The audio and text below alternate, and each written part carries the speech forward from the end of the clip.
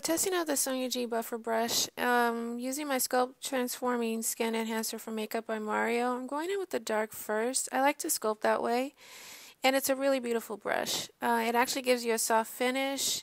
I don't like a lot of contour, so it actually is working out pretty well. Now I'm going in with the same product, but I'm using medium dark. I like to use medium dark to actually kind of blend it all together even more. It gives me a nice, smooth, kind of harmonious, I guess, finish. And now I'm actually going in with the Makeup by Mario Soft Pulp Plumping Brush Veil using color Rose Crush. And as you can see, it's beautiful.